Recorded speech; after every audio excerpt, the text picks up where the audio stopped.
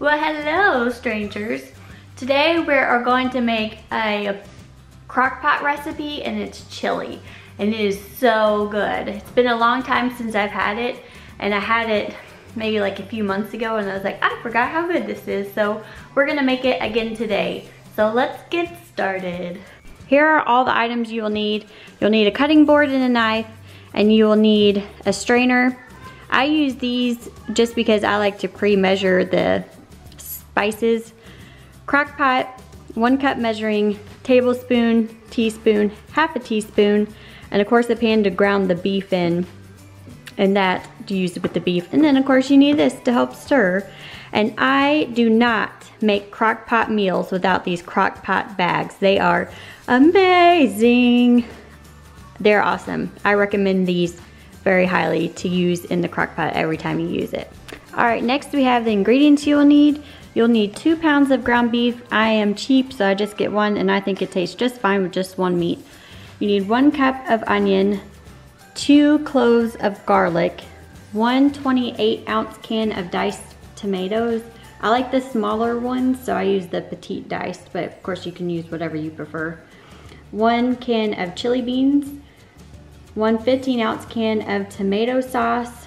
You will need 2 tablespoons of chili powder, 1.5 teaspoon of ground cumin. You'll need half a teaspoon of salt and half a teaspoon of pepper. And that is all you will need. Okay, so I got the beef all cooked and it's ready to go.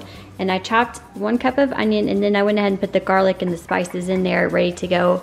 And I've opened my cans, and all we're gonna do is dump it all in here. And I also wanted to show this, see how it just kind of protects it? So it makes cleaning way easier. You just pick up the bag, dump it, and then rinse it off and put it in the dishwasher. Easy peasy. So now we're just gonna add everything in there. We put the meat in. And I like to cut my meat up pretty small too, but of course you can do whatever you like. And then we will put our diced tomatoes in there. Again, with the juice. Sounds like a bell. We got everything out of there. Then we're going to put our tomato sauce in there as well.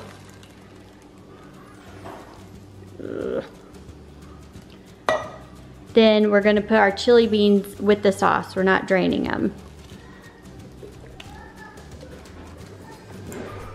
I might need to get that with a spoon in a minute. And then we will add the onions in there.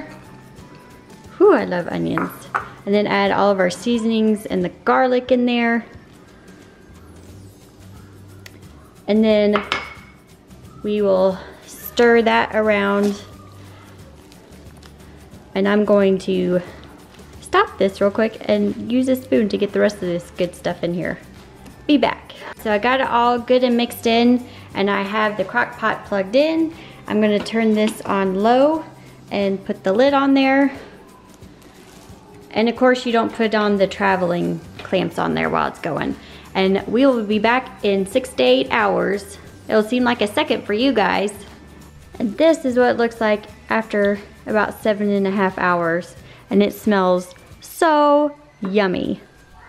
Then we just top this with some cheese or sour cream or Fritos, and you have yourself a very yummy dinner. Thanks for watching. Bye.